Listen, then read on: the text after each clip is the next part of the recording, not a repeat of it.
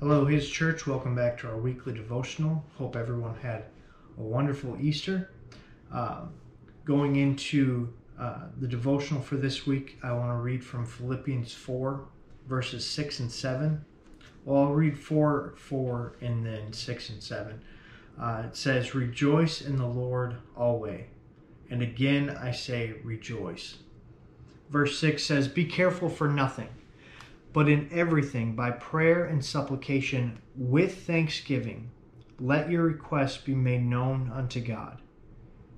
And the peace of God, which passeth all understanding, shall keep your hearts and minds through Christ Jesus."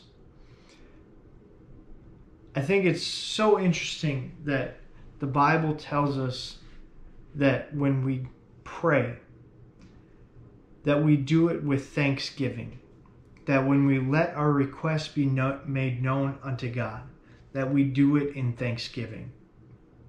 And when we do this, that the peace of God, which passes all understanding, will keep our hearts and minds through Christ Jesus. We heard a great message on Easter Sunday about God's peace being a free gift. And as we grow in Christ, as we go through trials and temptations in our walk with God, there are going to be times when we want to be negative about things. There are going to be times when we want to sit and pout about things. But the Bible is so very clear here. It says, "Rejoice in the Lord always. And again I say, rejoice."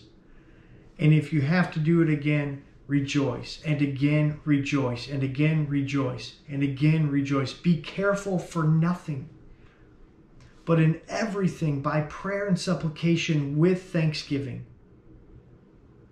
And that's where the peace of God will keep our hearts and minds through Christ Jesus. Our peace, I believe, is directly tied to our praise. When we are thankful in all things, when we are rejoicing in all things, no matter what we're going through, no matter what we are facing in our lives, if we are praising God, if we are worshiping God, His peace is going to guide us.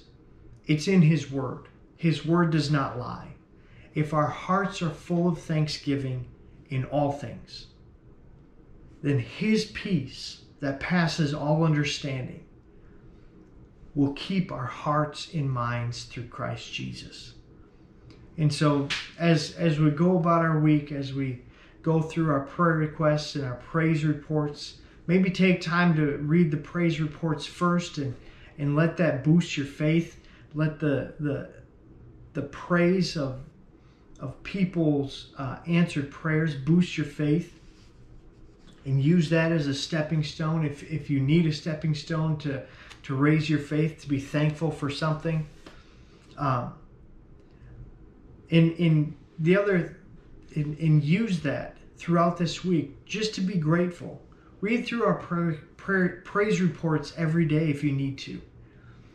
And just be thankful for what God is doing in other people's lives. And believe that if He's doing it in their lives, that He can do it in your life.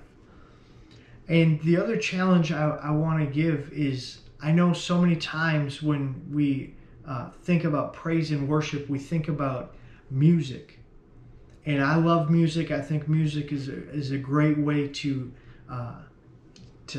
start your day in praise and worship. But I challenge you to set aside the music and just be in a place of quiet and just praise God, not because of a song that's on, but because of the things in your heart that you're grateful for. Begin to praise God out of the abundance of the things He's done in your life.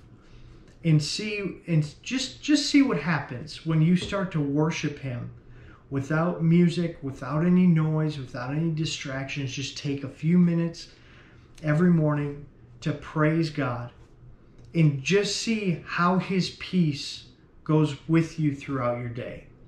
And I believe that God's going to do it because that's what His Word says.